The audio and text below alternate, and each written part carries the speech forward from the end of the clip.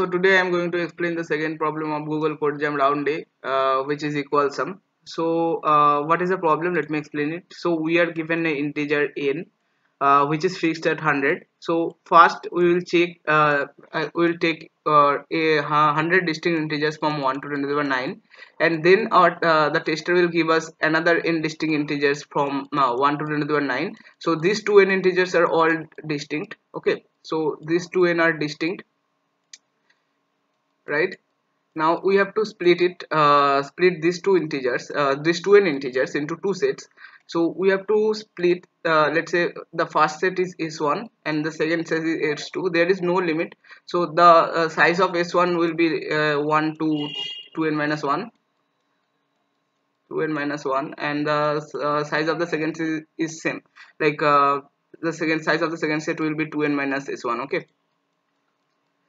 So we have to take at least one integers in first set and at least one integers in second set, and it is guaranteed the tester will choose the n integers in such a way that the sum of these two n integers is always even. So we can always split this two n integers into two sets. So we have to make some observations here. So what is the first observation we can make? So the first observation we can make is that if we take let's say 100 integers from, let's say 1 to, let's say 1000, and then what will the setter do? So the setter will do, let's say, take 1 10 to the power 9, like first integers will be 10 to the power 9, and then he can choose any integer, let's say from 1000 to 200 2000. Okay. So then you can already check is that the sum of these 100 integers and the sum of these 999 integers, so sum of this like 199 integers is less than 10 to the power 9, so we cannot split them into two sets. Okay.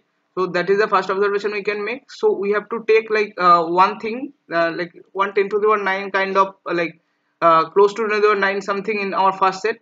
Okay, in our chosen integers.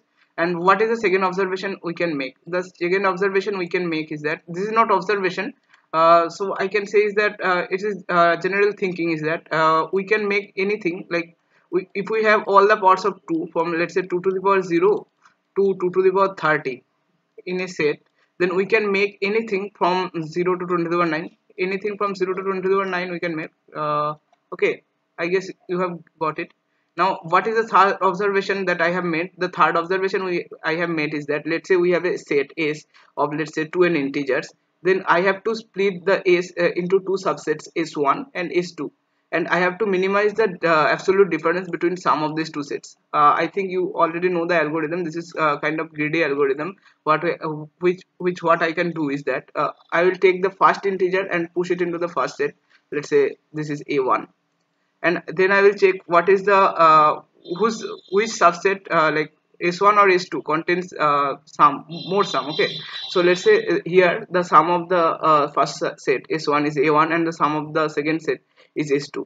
Okay. So S2 is less than S1, so I am pushing A2 to this. Okay. So at every step I am taking what is the like whose sum is minimum between S1 and S2, then we are putting the current integer into the set. So let's say we can put A3 here and we can put A4 here. Let's say our set is 1 2 3 4. So at the first step, what we will do at the first step, we will push 1 into the first set, and then the sum of the first set is 1 and the sum of the second set is 0, so we will push 2 here, and then the sum of the first set is 1 and the sum of the second set is 2, so we will push 3 here. Now the sum of the subset is first set is 4 and the sum of the second set is 2, so the sum of the second set is minimum, so we are pushing 4 here. So the sum of the first set is 1 plus 3 4 and the sum of the second set is 2 plus 4 6. So this is not the optimal algorithm, you can say, but what we can get is that the absolute difference between the sum of S1 minus sum of S2 will always be less than equals to any element of the set. Okay, any element of S. That is one algorithm we can take. So what is my approach? So I will now show you what is my approach.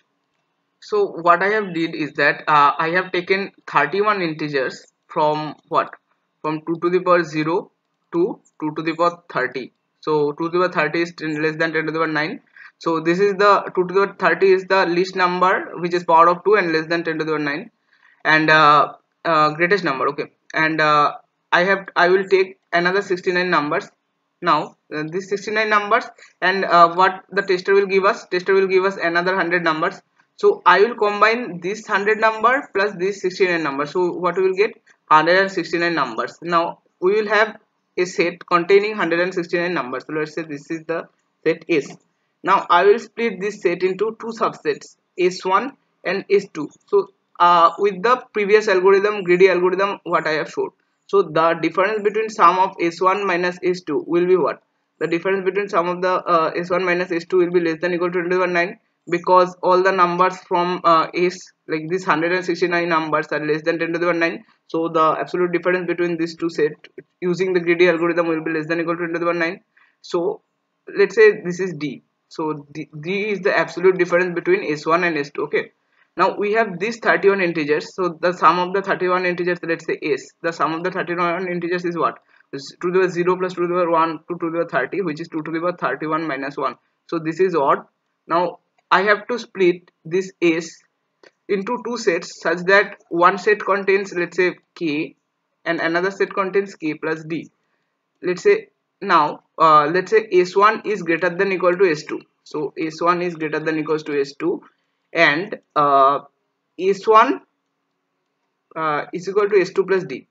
Okay, now if we add K to K plus D to S1, sorry, now S1 is greater than equals to S2. Now if we add K plus D to second set S2 and K to first set K, we will get two sets with equal sum, right? So what I have to do currently now is we have to split this S into two sets which has K and K plus D. So what I can do is that 2K plus D is S, and K is equal to S plus S minus D by 2. Now another thing is to observe is that why S minus D by 2 is even. Now S is odd, and S is odd and our sum is even, so total sum S plus S1 plus S2 is even. Okay, S2 is even. Now S is 2 to the power 31 minus 1, so this is odd. Let's say this is SK. Okay, so S plus S1 plus S2 is even, S is odd, so one of the these two, S1 and S2, should obviously be odd. So the difference between S1 minus S2 should be odd. Now S is odd and the difference between these two set is also odd, so S minus D should always be even.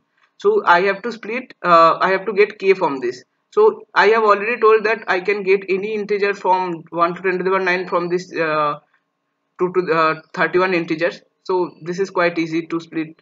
So I will show you my code now. If you have any doubt, you can ask me in the comment section, right? So here I have taken in as input, and here I am storing all the parts of 2 which are less than equal to 10 to the power 9, right? So and here I am taking any integers. You can take any random integers, but I have taken all the integers from like decreasing in the decreasing order from 10 to the power 9. If these are not power of 2, visited will always contain all the numbers which are not power of 2. Okay, so now I will append this to R. So this set R will contain 69 integers, and at the end I am appending A to R.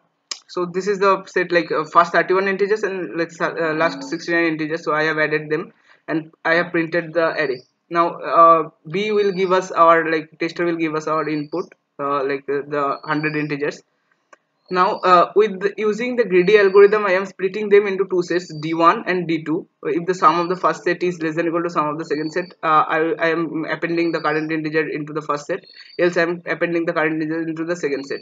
And at the end I am taking the difference between these two, C1 minus C2, which is Z. Now I am doing S minus Z by 2, which I have explained here. What I am doing is, this is K.